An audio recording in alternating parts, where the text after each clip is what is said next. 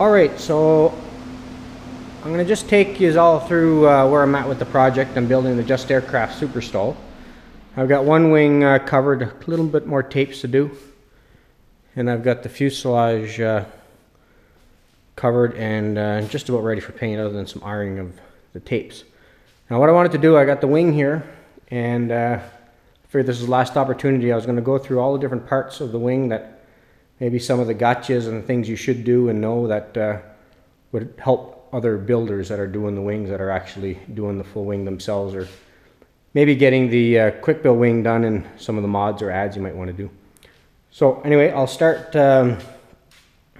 with one of these stands. You need to definitely have the stand in order to do any work on the wing. It allows you to rotate it. I've got a locking method here, so I can lock it so it doesn't roll. I go down to this end and I simply untwist this. It's bottom weight right now, so it won't, bottom heavy, so it won't turn. So I can rotate the wing in any direction I want and basically turn the locking device and it'll lock and set there. So really, really important to have in order to make the building process a lot easier. Alright, so the tank bay, I'll take you through that. One of the items in the tank bay is I've added the bent angle that I did here. I think I used 0.20 or 2.5. And then when you do the smaller edge here, you have to make it not as deep, because you got to make sure you miss the bell crank. Make sure you put the large washers on the ends, because if the ball link ever failed, if you didn't have that large washer, it would fall off. And you can see how the spring attachment goes in the cable system. And basically you washer this accordingly so it's the right height on the top, but it also is, the tank is sometimes twisted a bit, so you may need to wash it a little differently one side to the other to make sure that the tank will actually sit flat. And it's just riv nuts that are put in there. And you have basically an extension here for the bolt for the actual spring attachment. And I put a basic little grommet in.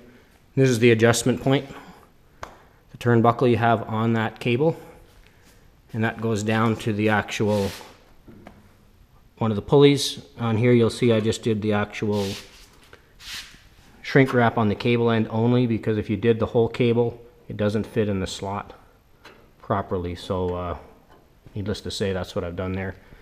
Rod end's the same deal. Grease fitting locations you'll see inside. That's in order to get at, to keep things lubricated during the lifetime of the airplane. Everything's got torque seal on it. Now in this bay here, you'll notice I've got another bar going across. This actually, the covering is always trying to find the shortest straight distance. So it wants to come straight from the top leading edge, the aft end of the leading edge down to the trailing edge straight. So all of a sudden it gets very close to these bolts. So I put this in just to make sure I get that extra clearance to the pulley. It doesn't touch, but I worry in flight or just being parked outside with wind vibration, because when it's in flight I think the covering will suck up a fair bit and keep the clearance. But anyway, I did that just for peace of mind. You'll see the strut attachment, all the cable guides, and then the pulley again here for the bell crank setup on the ailerons. Now on the ailerons, you got to make sure you put this nut here down, because if you do it the other way, it's too close to the fabric. Unfortunately, I got to change one that's already covered. Just figure this one out tonight. And the one inside has to be up, because it'll foul the end skin if you don't.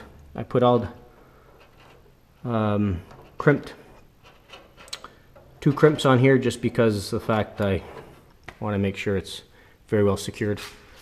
I've got the magnetometer location for the Garmin AOA, and what I did is I put a small little shim plate in the back of the top set of rivets there, and that just enough to set the angle. It's about 1 degree for the wing dehedral to make sure that's actually flat. And I put another cross tube on the ends just to help support the end rib a bit more. I've got a bent plate here that does a lot of the work. This is one of the earlier kits where the rib is actually towed the other way now. I do like this. I put all nut plates and stuff in here to actually screw the end piece on. So I can take it off and get full access to everything, actually access to the magnetometer attach point and so on. Here's the slat locations. And you can see the one on the bottom. I don't think there was anything real special. There is one spot here in the kit, there's no location for anything here, so the skin would just fly loose, so I've added a plate in there just to make that a little better. And I also did riv nuts for the closure plates here. I've worked all of the closure plates out other than the ones on the flaps. I figure I'll do that after it's covered. But one thing you gotta notice here is that you actually have to turn down, shorten this guy. If you don't, you're gonna have the bell crank system too close. So you gotta shorten that up. So you'll notice I actually cut it down when that went in. Okay. And the same thing up here, I did just riv nuts. And I did riv nuts down here. Now you got the same problem, you got real close stuff here, and on the corners you got to cut them short. You're going to also have to cut your bolts, your screws short in there. And I'm going to tape that spar up to eliminate any chance of damage. Because if you put a long screw in, you'll just keep torquing it up and you won't realize you're wrecking your spar. And that's basically the same thing on that one. I've got not putting a skin on the bottom, it gets fully covered. And of course you can see the reinforcement strip on the end here for the fabric. And you can see it as well because that's the end of the fabric there. So I'll take you quickly over to the fabric wing for what it looks like. So you can see how this all works out nicely.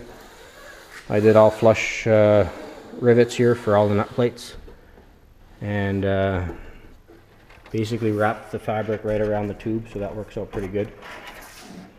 These are riv nuts in the top, so covered them all and actually burnt the holes. You can see the fabric in the bottom, and I got everything glued. Glued all the leading edge the whole way through to support the fabric on there.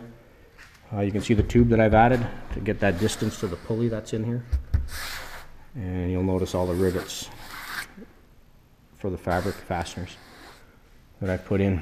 And this is the spot where the bell crank is that I didn't do yet. And I've got it basically turned, but it'll sit out here, and it actually is very close to the fabric, and I don't want to leave it that way. On the bottom, I've added a full reinforcement plate here, and this is going to be for the Garmin AOA if I decide to add it. But I do have my other spot that just clears the strut right here. It would be probably better on the inside bay or one out. I had it on this outer bay, but it fouled the elevator when I folded the wings. So I didn't like the idea of making sure the elevator had to be neutral. So I moved it in, but it probably would have been better this bay in, and I think that's kind of where the factory shows it. So anyway, but I put the other one out farther because I think that was even better again for the Garmin Pitot and AOA. So anyway, so that's where I'm at. This is about 6 months in.